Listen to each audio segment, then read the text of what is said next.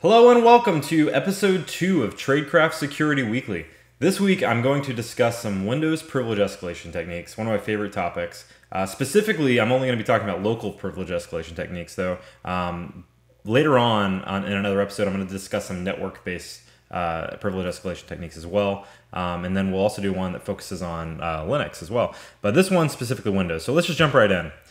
So admin access should be rare.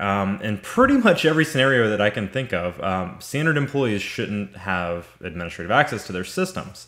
One common thing that I've seen is where a remote worker, let's say you have somebody in an organization that goes off site from the standard office, they're out for the day. A lot of times they carry a laptop with them, and a lot of times network admins decide to give them administrative access to their own system for the sake of troubleshooting.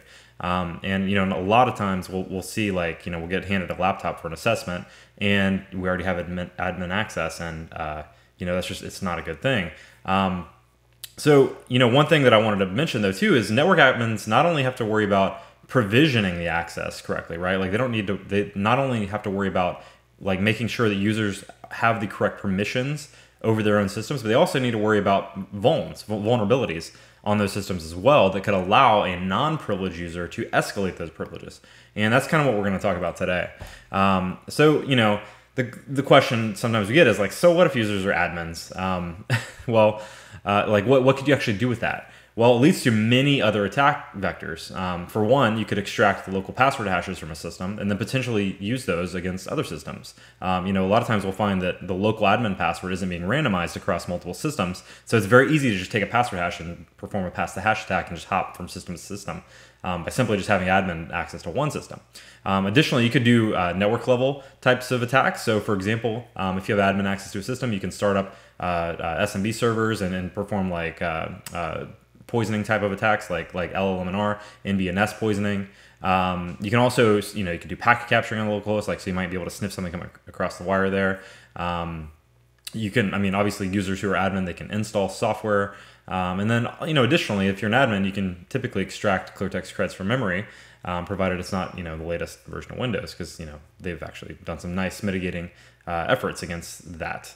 It's bad for just its typical user to have admin access to a system.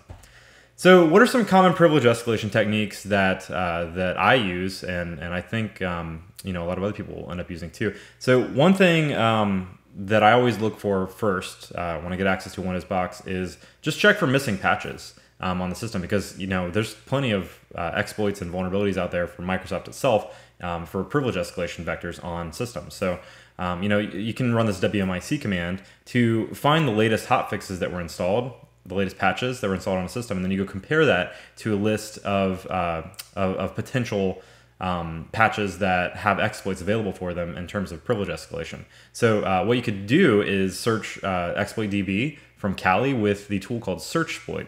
Searchsploit is really awesome, and the fact that you can give it a number of different search terms and search for specific exploits regarding what you want. So if you wanted to search for an MS16, a KB article for Windows in a local privilege escalation type of vulnerability, you could do Searchsploit MS16 Windows local. So if you knew the system hasn't been patched in 10 years, you could search MS08 or whatever, or MS 07, and find a number of different potential exploits for the patches that are missing from that system. Another thing that I always like to do in terms of finding additional access, not necessarily privilege escalation, but it could lead to privilege escalation, is finding credentials from a user for other sites. And one of the best ways to do that is say you've got access to a user's account on a system. You can usually extract their credentials from their browser history or from the browser. So a lot of times, people click the button to store credentials, for example, in Chrome or IE, and those credentials can be extracted fairly easily. There's a few Metasploit modules to go and extract them. In addition to not only just the credentials, but cookies can be extracted as well. And potentially, if they had a login to a site, let's say that there's some sort of admin of a SIM portal or something. You might be able to log into the SIM and find an additional vector there somehow. Another tool that just came out pretty recently from FireEye is this tool called Session Gopher that will find stored credentials for PuTTY, OneSCP, and RDP. Potentially, giving you additional access to another system, which might be useful. Another really awesome privilege escalation technique came out recently. It was Hot Potato, right at the end of 2016 there. This one was released. And it's from foxglovesec, and it's basically a vulnerability in which it's possible to fake a WPAD proxy on a system, do an NBNS spoofing, and then have basically like you perform like a Windows Defender update, and it will basically man in the middle that connection out and allow you to utilize like that system level privilege that the Windows Defender update is using against the own system to run something. So you could tell it to run a command you wanted to run, like let's say add a new user or something, and add a new admin. So very cool there. And the last thing, and I think this is probably the most important thing that I've seen in terms of privilege escalation in the last few years, is PowerUp from Harmjoy. It's an amazing PowerShell tool that will check a number of different things, including finding hijackable DLLs. It'll find unattended install files, various modifiable services, and in addition to that, it also provides various tools for actually exploiting those. So not only will tell you like, here's a vulnerability, here's something that you might be able to exploit, here's a tool to actually go write like the binary or write the DLL that you could use to hijack that process. So that's the tool I wanted to demo today because it's pretty fun. So let's go over to our PowerUp demo. Okay, so we've got a Windows 7 box here. We've got a current user as mvirs, and we'll go ahead and net local group administrators to show that our mvirs user is not in the local admins group. He's not a domain admin. So we shouldn't be able to really run anything as an admin currently. So let's go ahead and run PowerUp to see if there's any privilege escalation vectors that he might be able to exploit. So let's go ahead and run PowerShell.exe-exec bypass. And we're going to import the module PowerUp. So with PowerUp, there's, like I said, there's a few different specific modules for the various different vulnerabilities that you might want to run, or if you want to run all of them, you can run invoke-all checks, and that will check all the privilege escalation vulnerabilities that PowerUp knows about. So you can see right here, it tries to first just say, hey, is this guy in a local admin group?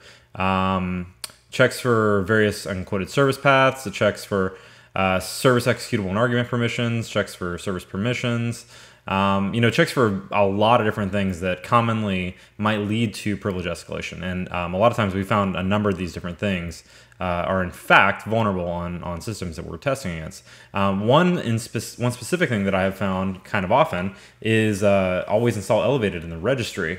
So I decided to kind of demo that one here because I have seen it a few times on various assessments. So this one is kind of a really terrible vulnerability because what that essentially means is if always install elevated is enabled in the registry, that essentially means that any user, regardless of whether or not they're an admin or not, can run any executable as an admin. That's really bad because all a user has to do is create a binary that adds a new local admin or does something that they want to do maliciously, run it just like a normal user would run a program, and it will automatically run that program as an admin. So like I mentioned earlier, Harmjoy added in like the various functions to actually perform these various exploits against these vulnerabilities, which I think is very awesome. So for example, the write-user add MSI is what we're going to do to write out an MSI file that will create us a new local admin. So write user add MSI. So after we've already imported PowerUp, we just run write-user add MSI. It will generate this new user add MSI right here on the desktop. And let's let that finish up. And then once that's done, when we run it, it will allow us to either, here we go. So when we run it, it'll allow us to add a new user. We can name it whatever we want. You have to go to password.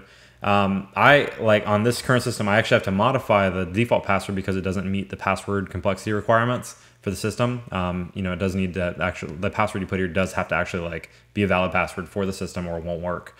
So you give it a username you want, you give it the password you want, and the group we want is administrators. So let's go and create. And now let's go check local group administrators. And we have our new backdoor user right there. So if we wanted to, we could now go run a command as the backdoor user, and that would be our administrative user on the system. So essentially we've escalated privileges using PowerUp. Pretty neat, huh? So all right, that is it for this edition of Tradecraft Security Weekly. One thing that you probably want to go do, this is for the blue team anyway, is for each of your standard Windows images, like prior to you pushing them out or reinstalling on new systems, run things like PowerUp against them and check them for privilege escalation vulnerabilities. That way you're not just pushing out vulnerable software into your environment and allowing any normal user to escalate privileges. I've also got a couple more privilege escalation Tradecraft Security Weeklies coming up in the near future, so stay tuned for those. I'm going to do one for Linux and also one for network level vulnerabilities, which will be a lot of fun. So follow me on Twitter. I'm at DapTech on Twitter. Thanks so much for watching. Have a great day.